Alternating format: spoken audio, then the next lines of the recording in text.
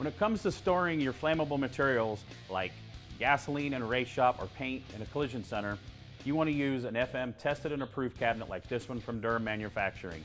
There is many different sizes. There's 25 in Durham's line, and they come from 4-gallon all the way up to a huge 90-gallon size.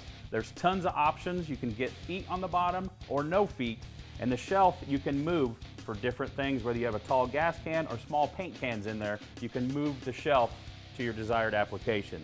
There's manual and self-closing cabinets. This one right here is a self-closing cabinet. The mechanism is easily located right up here on the top if you ever have to service it.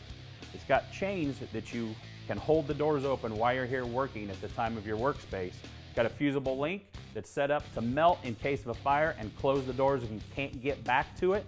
And when you're done, you simply just unhook it, and it's designed to properly close in the order that's needed for the seal to work.